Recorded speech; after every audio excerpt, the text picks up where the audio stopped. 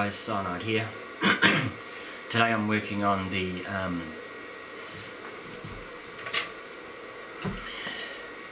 radiator to go inside this radiator shell for the... Hi. What you do? Oh shit. Come to help, hadn't you, hey? Help or hinder, one of the two. Yeah, he's high.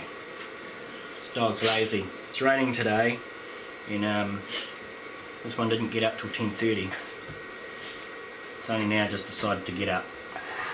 Yes. Feeding time. Anyway, the radiator to go inside here, what I'm going to do is mill one out of wood. And you might think it's a bit strange, but the radiator on the Fat Betty truck, when I built that, that was made of wood. And what else? Kebab sticks and some perforated sheet metal. So I'm not fully against building some accessories out of wood. I'm also doing this really quick and dirty as far as the cam side of thing is concerned. So wood will do fine for now. So what I'm going to use is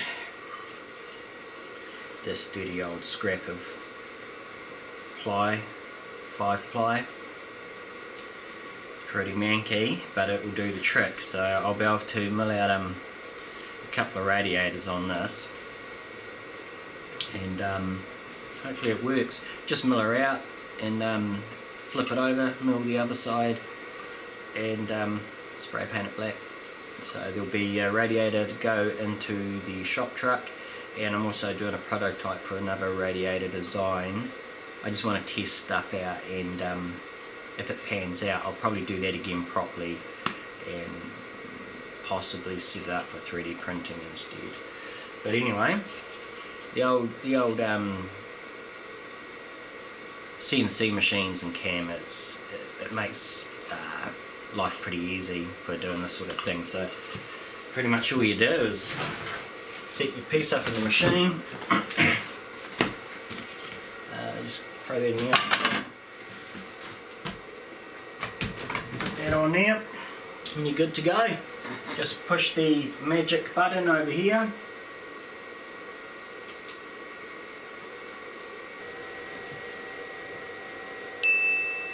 and that's it.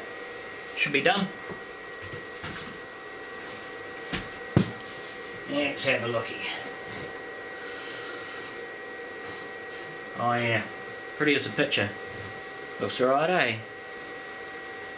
Amazing, amazing stuff. CNC, eh? It's a miracle. Yep.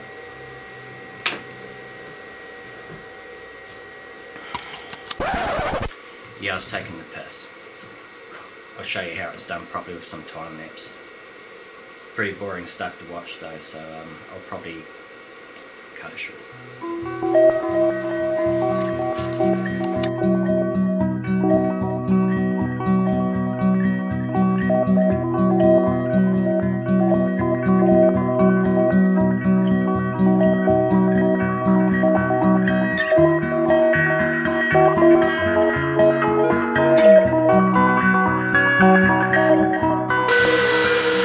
Here's something random while the machine is milling out these radiators. I'm going to be working on these little gas cylinders here. I welded these up and painted these yesterday. A couple of nails and a few screws and whatnot to be gauges on the top of the oxygen and acetylene. I'll cut these off and put some rubber tube on the end, but these will make a nice little accessory for an RC. And these are just these little cream whip cylinders I use on my builds. CO2 cylinders, same deal. Yeah, so I was out in the shed and spent an hour or so doing these yesterday. So I just thought I'd show you this, something random. I'm just going to get the brass coloured paint out now and just paint these bits to look like brass fittings while the machine's behind me, so I can kind of keep an eye on it. Yeah, Something different, eh? Right, back to the put you back on the machine again.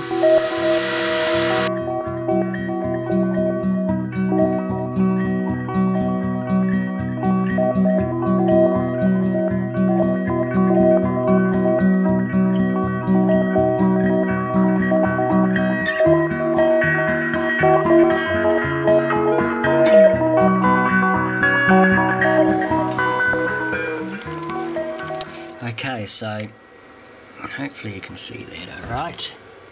So give you an idea of what I'm doing here. So it's textured it quite well. It's a wee bit furry, but I'll be cleaning this up with the old sandpaper anyway. But basically the first job I did was these holes here, so I could bolt it down. Everything's centered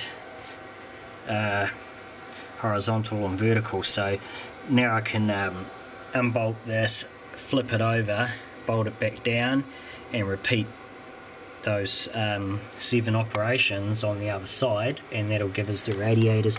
They should come up okay once they're sanded down and painted black. The roughness doesn't matter. These are supposed to be old radiators, and of course you can probably tell from that gap there, this one's designed to have a servo inserted into it at the bottom. This is just won't be used at all. It's just I was lazy and just duplicated the job twice and then just milled it out. So, but I won't make you watch that. Yeah, never far at all.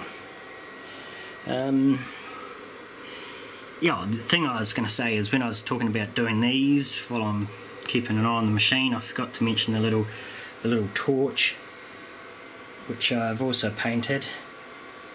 Not sure if it's focusing well, and that's just a couple of bike spokes welded together. You can weld some really small stuff with the old MIG welder if you're careful about it. It's quite surprising. So yeah, anyway, I will show you the I won't film the other side of this. It's the same.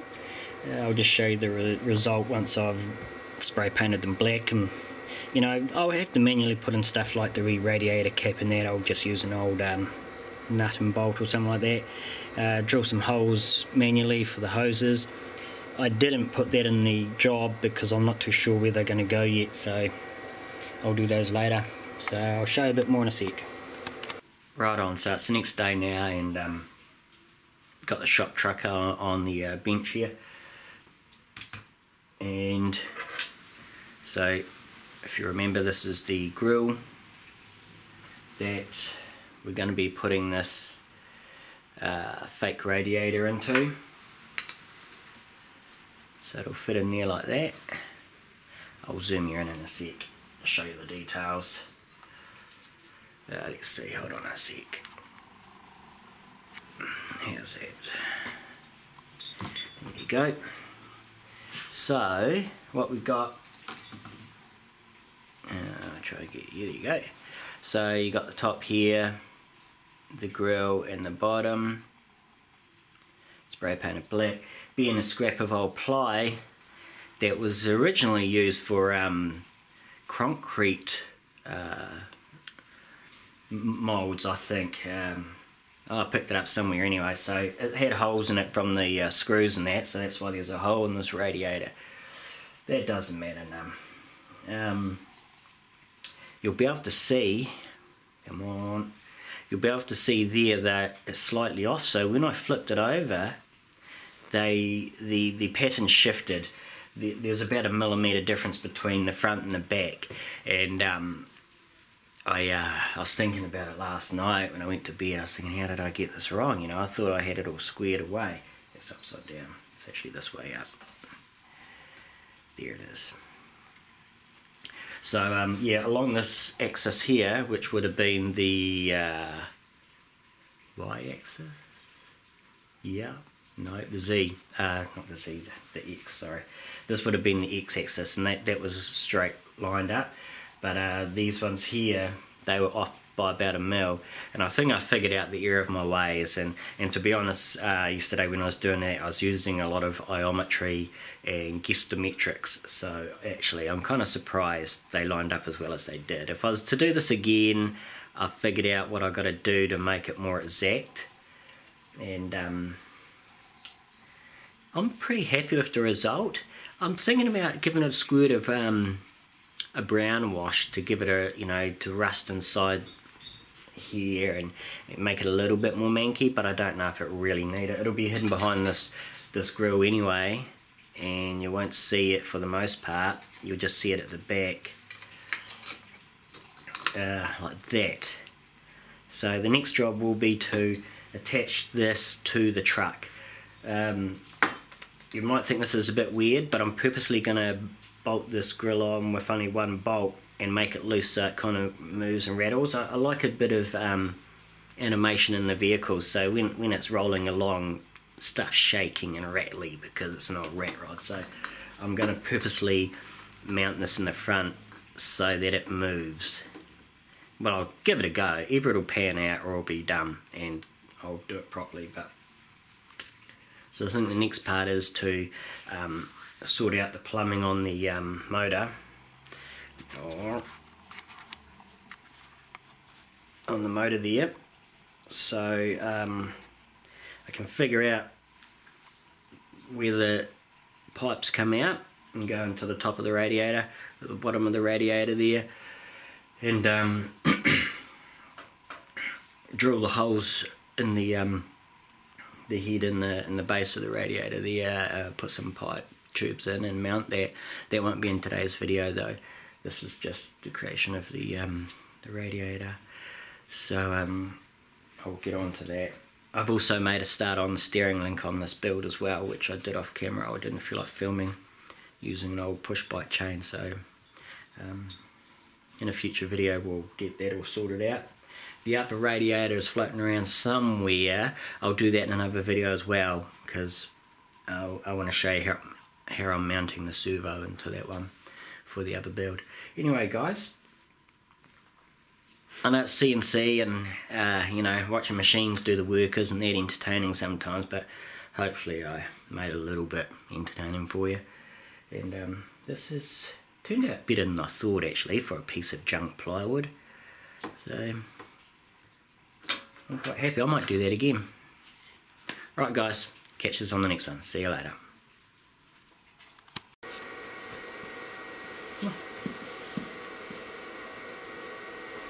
Get out of your seat for a second, and this is what happens.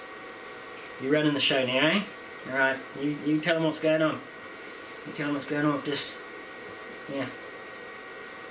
You let them know. Yeah. Yes, sir. Okay.